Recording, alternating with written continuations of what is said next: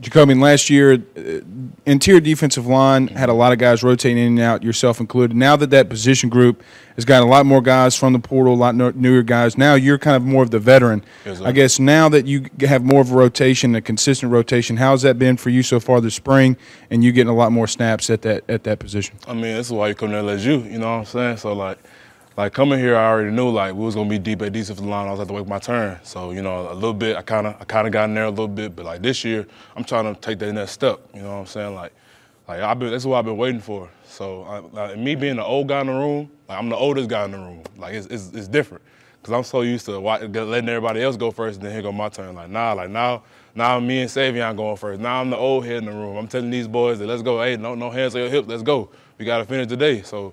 I mean, like, with the group we got now and everybody coming in, I still expect us to be one of the best defensive lines in the country. Last year, of course, at the beginning of the year, you see Mason Smith go down. That grants you a lot of different reps, bigger role. What are you taking most from last year into this year? What's in the back of your mind that you want to work on or grow on? Shoot, I've been on Mason since I've been in, like, the 9th grade, 10th grade, so that's always been my little brother. So to see him go down, like, in the back of my head, I'm like, this for him. Like, I'm doing all this for him. Like, even when he out there, you know, he still hurt, but he still trying to do drills. I'm out here for him. You know what I'm saying? Like that's my little brother. So, like when he went down, it really hurt. But, like, on the sideline, you can't let that show. Like, you gotta stay locked in. So, like, last season was for Mason, but, like, now Mason gonna be a part of this. Now we finna take it to a whole nother level. Was he able to give you any type of insider advice as he's on the sideline a little more, kind of almost like another analyst, so to speak? Yeah, I mean, you'd be so surprised how smart Mason is. Mason knows how to play the run, how to do the pass. He can go to end. He can be at the 3-tech. He can go to nose. Like like him knowing how to do all those things, like one by one, it makes him like kind of like an on-field coach. Cause he'll see something before I even see it. Like even now, like he'll still be like, hey, watch out for the guard. See how you like. He finna pull. So like you can't teach that. He just knows that. It's like second nature to him. What do you think LSU's defensive line is going to be able to do this season? You got Big Mason back. You got a lot of experience. Everybody seems locked and loaded and ready to go. I mean, we got Makai coming back. We got Jordan coming back. We got Mason coming back, and we still looking good today. Like, you know what I'm saying? So like even with the little bit we have now, we grinding through practice. Even with the little bit we have now. Like, I still think, like, once we get back, I'm telling them boys every day, once y'all get back, we're going to be the best group in the country. And I remind them boys that every single day because, I mean, that's how I feel. That's personally how I feel about the defensive line here. You kind of touched on it at the front. Now you're the old head. Mm-hmm. What did you kind of learn the past few years from guys like BJ and Ali about how to lead? Before I got here, watching Rashard, then getting here, watching Neil, watching someone in my class, Jacobian, do it. I mean, I've had so many, like, teachers, you know what I'm saying? Like those are still my brothers, like, they're my boys, but, like, they taught me so much.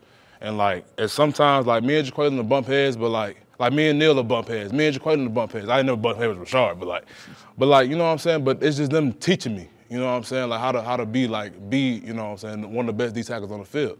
And that's what my goal is. But I know Mason has that goal, that Jordan got that goal, Savion got that goal. We all got that same goal to being the best defensive line, like, you know what I'm saying, out there. Can you touch on some of the new guys who've kind of transferred in or maybe are mid-year enrollees that you kind of right away like, oh, he belongs here, he's going to help us a lot this year? I mean, you know what I'm saying, they get used to it. Like, every day, like Paris, and so we got Paris and Jalen Lee out there. Every day they're making strides to do it the right way. Because they've been so focused on, like Paris came from Arizona. This ain't the SEC. Like, they ain't, like, you know what I'm saying? They ain't, I don't know what conference they're in, but that ain't that. We in the SEC now. Like, I tell them every day, like, man, it's just the little stuff that'll make the big stuff work. So, like, him taking that right step. All right, bet. I mean, I was finna cuss, but, all right, you know what I'm saying? Like him is it's different every day. Like, first day wasn't that great. It's spring.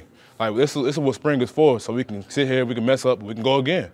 So, like, every day, like, Paris and Jalen, they're making, like, big strides in the right direction, so we can all be a group and we can all help each other. How much more comfortable are y'all under Matt House in year 2 as compared to year 1? Oh, man, shoot. Coach House, I mean, like yesterday, me and Say, we were doing walkthroughs, and Coach House walked over there, was like, Savion, you wouldn't even talk to me last year. Like, so, like, we feel so much closer to Coach House, so now we trust him. Like, we seen a year what his stuff can do, like, doing it Coach House's way. So, I mean, like, the more we buy in, the better we get as a group. Jacobian, what does Jamar Cain say that you need to do to be on the field more? Like, what is the one thing he's been on you on for the whole year? And where are you at this year compared to this time last year? Being more consistent. You know what I'm saying? I always known, like, I can do it, but being more consistent and doing it on a consistent, like, me and Coach Kelly had a conversation the other day. He was like, I'm loving the way you can put plays together, not just one play and you're tired after that. It's putting play after play after play, and that's what been my big focus. Like, how can I be better this year for the team? Like, and that's for me to be able to play a 10-play drive. And I might not, you know what I'm saying? It might be hard, but it's for me to, like, just take that next step and to be consistent. That was my biggest thing this year.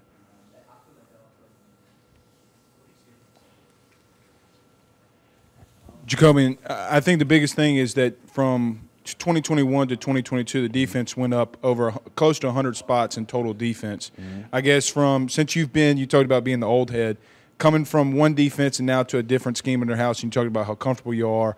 I guess to you, what made that defense strive so much better, and what made y'all during the season last year take that massive leap from 2021 to 2022? I guess, like, at first, like last spring, around this time last year, we weren't completely bought in. But as the summer went on, we started buying in. The fall came on, we bought in. The season got here, we did stuff Coach House way. Like, we bought all the way in. So that's what I think the biggest jump from 21 to 22 is, like, just buying all the way in and, like, you know, I'm just being like every day. Coach House says, do your 111. We got 11 guys on the field. Every guy has to do their one job. And you know what I'm saying? That's really how defense works. Everybody do their one little job, we good.